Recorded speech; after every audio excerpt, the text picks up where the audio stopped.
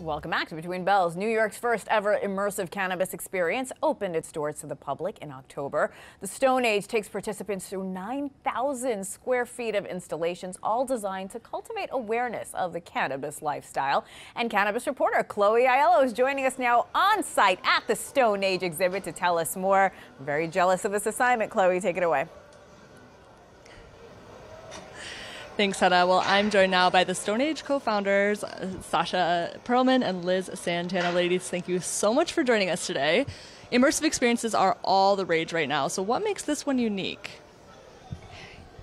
This was, for us, the only time to launch this amazing cannabis experience. Cannabis is all about building community, and during a time where we're coming off of COVID and people have been stuck inside, we're all really looking for an opportunity to connect with each other. So we really wanted to use this platform as a way for people to do that. Now, I know that this experience takes participants through several states of being. What are those, and how is cannabis a connecting thread throughout? Yeah, so as Liz was saying, cannabis is really about community, and we wanted to create an experience that was universally relatable despite your relationship with cannabis. So states of being include creativity, arousal, euphoria, things that we can connect on, even though our experience with cannabis can be vastly different or not at all. Now, the Stone Age is about more than just art and Instagram. It's about activism, too. So what can you tell me about that? Yeah, we would be remiss to not speak about mass incarceration and the impact that the war on drugs has had specifically on communities of color.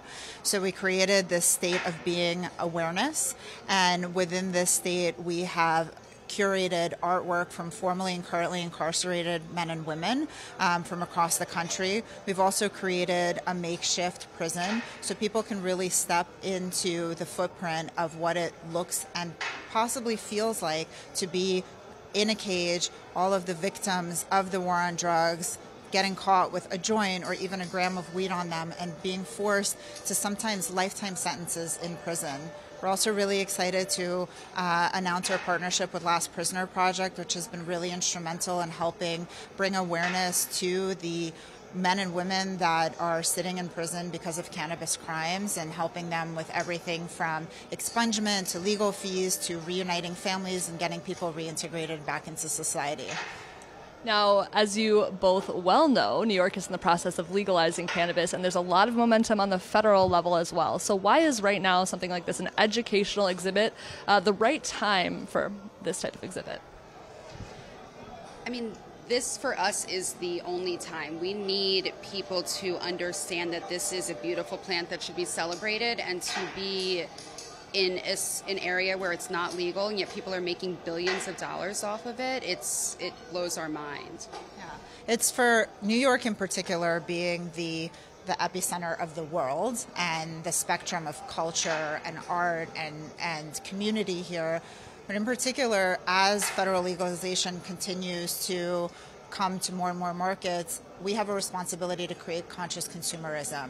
It's not all products are created equal. People just don't have a very strong baseline as far as information. So we really want to become a platform to create that baseline information so that they can go out and get more information, go into a dispensary and have educated buying experiences. Now, this is your flagship pop-up here in New York, but you are planning on launching other Stone Age exhibits next year. So what will make these unique city to city? I think, well, legalization is one really strong component for us. Being in an area that's either just legalized or almost legalized, excuse me, is really important just because there's a lack of education and information usually in those markets. And then also just access to the amazing artists, the amazing producers that we've had here in New York City is really important because the space really celebrates art. Absolutely. And, you know, finally here, cannabis is currently not legal for sale in New York, although New York, as we have discussed, is in the process of legalizing. Do you recommend that people consume cannabis before coming to this exhibit? We recommend that everybody chooses their own adventure. We don't, we're not proponents for you must consume cannabis, you must be high. This is a dope experience regardless of your relationship with cannabis, and this is really for everybody. So is it awesome high? Absolutely. Is it awesome not high? Absolutely. And finally, while we have the time here, I want to talk a little bit about this room that we're standing in. What is behind us, and how does this relate to the, awareness and activism aspects of this?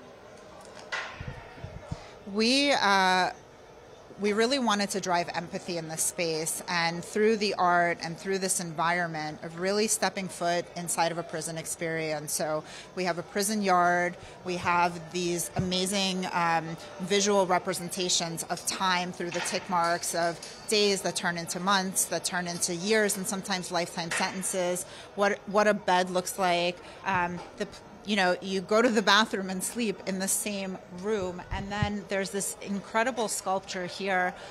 So this was by an artist named Distort. He actually casted the body parts of formerly incarcerated men and women. He himself is formerly incarcerated as a result of cannabis. And the idea here is that people are reaching out to loved ones. So it's like reaching out for freedom, reaching out for love, reaching out for family. So it's a really beautiful expression of that longing and that humanity that we were emulating here in the space.